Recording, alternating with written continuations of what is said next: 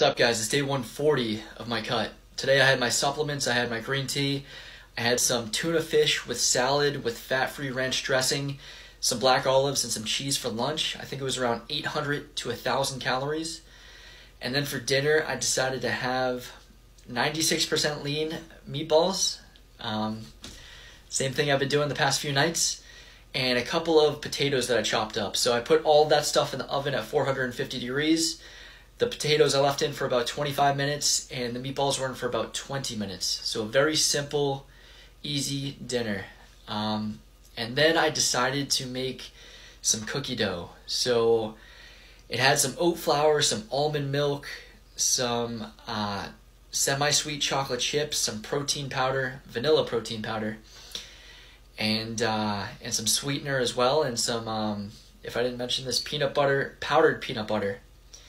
It was pretty good, around 400 to 500 calories, and I think 30 to 40 grams of protein.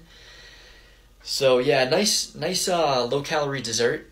I definitely recommend it, and I found it on this TikTok influencer Shay Clicks account. So it's just SHAYCLICK. It's a pretty recent post. Just look up her cookie dough recipe.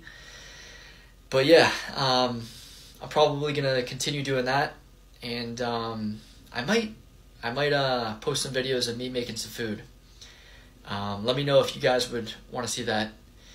And then I had a peanut butter cup halo top, so around 2,500 to 2,700 calories total for the day, which is really just maintenance for me. And you know, it happened. Am I incredibly happy that it happened? Not really, but tomorrow hopefully I'll be around 1,500 to 1,800 calories. But you know, it's all good. And you know, you gotta find that balance between being incredibly hard on yourself and being kind to yourself, while at the same time prioritizing your goals. So if you do mess up one day, if you do fail, some people will be really hard on themselves and get really pissed off. Other people will just brush it off. I'm in kind of the middle. I see both sides of it. I think it's important to just be kind to yourself and just pick yourself back up and try to do the absolute best you can the next day.